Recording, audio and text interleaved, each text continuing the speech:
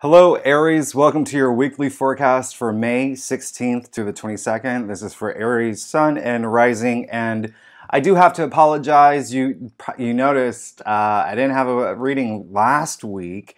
That's because I had to go out of town unexpectedly. And so if you do read my monthly forecast, you know that at the end of each forecast, I do a reading for each week. So you can go back and see what was going on for you last week. Again, I apologize for that. But I am here now back in my Brooklyn apartment to give you your reading for May 16th to the 22nd. Now, while this will be a general reading for Aries, Sun, and Rising, you know I get as specific as I can. I use tarot, obviously, astrology, and my guides to lead your reading. Now, what an active month, Aries. Listen, last week, Jupiter went into your sign. Okay, Mercury also went retrograde, but listen, I'm going to focus on one thing astrologically for this week, and that's it. Because not only did Venus go into your sign on May 2nd, Jupiter went into your sign last week, May 10th. Mars is going into your sign after May 22nd. That's going to be on May 24th. But listen, that's a lot of activity in your sign. So the theme of this week, go for it. Don't hold back, be bold and daring, okay? That is the only takeaway for you this week. All right, Aries, now let's go ahead and get started for your reading. May 16th to May 22nd, here we go. Now, I use the traditional Celtic cross spread. It gives a full picture. It's what my clients prefer. If you want to book a reading, you know where to find me. Secondly, what is the secondly? Oh, if you're here for this, if you're here for the first time, it would be great if you like and subscribe. It really helps my channel out and it helps me grow. So I would be very appreciative. Now, here we go. Also, you may notice I have a different setup here. I'm actually using my computer and I have a mic. So hopefully that helps out a little bit more. I'm getting there. I'm getting there. All right. Now, Aries. This is pretty crazy here, okay? I like what I see, okay?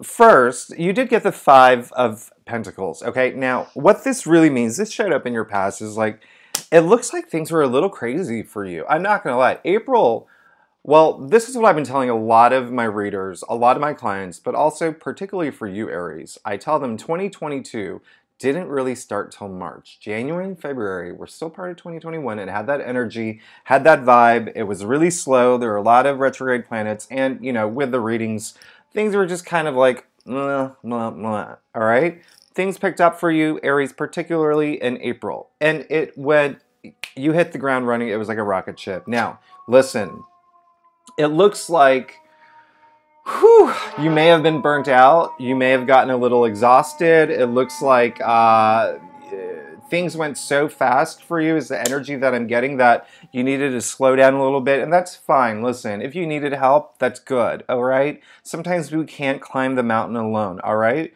We need a little help. We need a little guidance, you know, whether it's a phone call to our mom. All right. Whether it's like hanging out with friends, whether it's, you know, just telling your boss, listen, I got too much going on. Listen.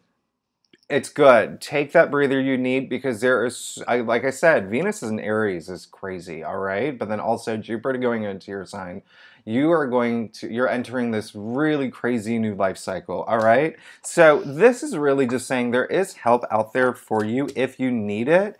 And for some Aries who have felt a little burnt out, and I know that, you know, last week was wild for you, Aries. Last week was wild, all right? So take that time, all right? You can see the two people here, they're so focused on their plight, they don't even recognize that they're outside of church. All they have to do is look up. So let's look up, Aries. The good news is that you did get the Queen of Pentacles, okay? Love it, all right? A lot of Aries, Sun and Rising, you may have gotten a new job. You may have started a new job. You may have gotten a new role. You may be starting a new job. There's a lot happening with career. It's, you know, keep your eyes on the prize, all right? And that's making money, all right? This is a big year for you, Aries. This is one of the biggest years you'll have in the past 12 years. And I don't say that just because Jupiter went into your sign. I say that because there's a lot of other planetary activity happening. Again, Venus went into your sign. Mars is going into your sign. But then remember back in 2018, okay? Uranus went into Taurus, which is your second house of money. You're going to see a lot more money, all right? But listen, I want you to really manifest that, okay? Just this financial success, financial growth, that is the theme of the week. Remember what I said from the very beginning. No holding back, go for it, okay? Aries, you don't have a problem with that, all right? You are so super focused, so charged, so ready to go, so fiery. I love it. Now, you did get the Hierophant in your challenge area, okay? So don't forget to have a little bit of clarity moving forward. There could be like some Aries may feel like you're not really getting the lesson, or you're really not getting that wisdom that you need. You may need a role model. Look up, don't hesitate. Remember, again, do not hesitate to reach out to people, all right? And for some Aries, you may feel like you are not being that role model you need to be. This is all about passing that wisdom. And with that wisdom passing, you need a little bit of structure. You need a little bit of tradition. I mean, the Hierophant really is the male equivalent of the High Priestess, right? He was the High Priest, and people call him the Pope. This is very spiritual energy, too. So if you feel like you're in a rut, if you feel like there's so much going on, breathe, take a moment, tap into that higher source that you believe in, whether it's God, whether it's the universe, whether it's yourself. Tap into it. I don't know why I clapped. I do that sometimes. Now, listen, some Aries are making a decision this week, okay? And the energy that I'm getting is that it's a decision you don't really want to make, okay? But listen, trust your intuition, okay? Trust your intuition and go for it, because you do not want this hanging over your head. You want to take off that blindfold. You want to trust your intuition. And sometimes it might not even be a decision. You know, sometimes this also represents a Two of Swords. It's like two situations that you're dealing with right now, okay? And you may have to figure out the best way to balance them, all right? Whether it's two lovers, two job offers, two houses that you're looking at that you want to buy, two different dogs that you want to get, whatever it is. There's something happening there, but you may have to make a decision soon. Now, at the end of the day, listen, you've worked really hard, Aries. We all know how hard you have worked. I know how hard you have worked the past few months, okay? Things have been crazy. I want you to know all of that's coming to the end. You can see this guy here, the 10 of Wands. He is literally breaking his back carrying these wands. So much burden, so much burnout, so much stress. Can he move forward? Yes, he can. You know why? Because 10 is the end, all right? 10 is the end of the suit. So what does that mean? All that hard work, all that hard effort that you put forward into making your dreams manifest, all that hard work is going to be gone soon, and you want it to, all right? Deep down inside, that's what you're looking for, okay? This is great, and I love the fact that you got the King of Swords, especially for this week, okay? With everything going on, the King of Swords really is, you are moving into a position of more power. You are moving into a position of more authority, whether it's at work, whether it's in family, whether it's in a relationship, or whether it's just for yourself. You are going to sit on that throne. Now, I'm going to point one thing out with the King of Swords that not a lot of people do, okay? He is looking directly at you, unlike the other kings who are looking sideways. This king has absolutely nothing to hide. This is all about truth. This is serving truth. This is true authority here. That's you, Aries. That's where you're going. We're really happy about that. I love that for you, okay, Aries? Keep trucking, trucking, trucking. Remember the theme of the week. Don't hold back. Move forward. Now, Mercury retrograde may cause some delays and it may cause some frustrations, but listen, it shouldn't hold you back from growing personally. I'm doing a lot of like hand gestures today. I don't know why. Maybe it's because I'm wearing green. I'm not sure. Anyway, I'm going to move on to your staff now. All right. Now, Aries, like again, if you like this reading, it would be great if you like and subscribe. It really helps me out. Woo! This is wow. Wow, wow, wow. You see, you got the 3 of Wands, you got the 2 of Wands, okay? There's so much happening here.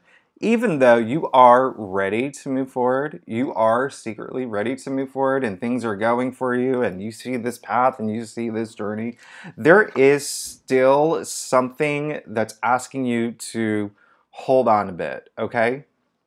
and it relates to this decision. You see the two, they're both twos here, okay? And this is 1 foot in, oh, sorry, this is 1 foot in the door, 1 foot out the door, all right? And that is really crazy because this decision that you're weighing on, or this two situations or decision or two challenges, whatever it is something that you really need to spend some time with, all right? And listen, if you are an Aries sun or rising that is not in that position, something could come up this week. Again, I want you to remember Mercury is retrograde, so there may be some confusion around things, but it shouldn't confuse you in terms of the decision that you have to make. Now, in the end, you're ready to get past it anyway. You've got the Fool. Now, one thing I'm going to point out about the Fool is that you can see here all, oh, let me put it that way. He's not even the number tarot. It's a 0, okay? What does 0 mean? It means 0 literally means nothing. What is nothing? Nothing is everything. This is infinite possibilities. This is beginning your journey, head held high. This is you taking that leap of faith. What did I tell you for this week? Don't hold back. Go forward. Go for it. Go big or go home, all right? That is this energy that you are bringing, and I love it. Another thing I'm going to point out, okay? The sun, one of the most powerful symbols in tarot, rarely shows up in any other card other than the sun card. You got the full power of the sun, full protection of the sun, guiding you here. How funny is it that we started this off with the 5 of Pentacles in terms of help, ending it with healing, all right? Take some time to heal this week, Aries. And not even heal, you know, some Aries that are going through like major, maybe like, it could be just, you know, burnout. It really could be. Just protect your mental health. I tell everyone that, especially during COVID. I would always say, listen, mental health is the most important thing. Prioritize your mental health. So this is all about healing. This is all about resting. This is all about recovering. So do some of that this week as you make this decision, as you start growing into this financial abundance, as you know, all the hard work and energy, this is all coming to an end and you deserve it and you're going to heal. I love that for you. All right, now Aries, one other thing that I meant to mention in the beginning of this reading is that another important astrological aspect that is happening that happened actually. Yes, well, it was yesterday, right? What day is today? May 16th. Well, I'm doing this reading before, but anyway, that is the Scorpio full moon. We had a full moon Scorpio. I can't even say it. A full moon total lunar eclipse in Scorpio. That was yesterday, okay? You're going to feel that in your 8th house. And that's why I'm not surprised this is coming up. I'm not surprised all these 2s are coming up. 2s are options and choices because that affects your 8th house of joint partnerships, but it also affects money. I told you, this is a big money month for you. Watch your monthly, okay? Watch your monthly May or reading that I did for you. Oh my God, this month is all about money, but listen, the solar eclipse is in your house of 8th. Joint financial matters, bonuses, commissions, investments, all of that. There's going to be a lot of focus on that, okay? This week, that might pop up. Also, remember, the 8th house also endings, all right? Scorpio full moon, or Scorpio eclipse. Well, it is a full moon, but it's a lunar eclipse, and it's so full, and it's so emotional, and it's so deep, and it has so much depth that there may be some sort of ending, okay? So that could be the decision you have to make this week. You have to decide whether you want to end something and bring something else in. What do you want, Aries? What do you need to bring into your new life cycle? That is a question you should ask yourself, but don't beat yourself up over it, because honestly, take some time to heal and you'll appreciate it, okay? I absolutely love you, Aries. I love you so much, okay? And I'm so excited for you. There's so much. You have so much good luck this year. I can't even take it. So don't worry. Spend some time healing. Spend some time resting and meditating, and you're going to have an absolutely amazing week. I will see you next week. Thanks for tuning in, and I think that's it. All right. Thanks. I'll see you later. Bye-bye.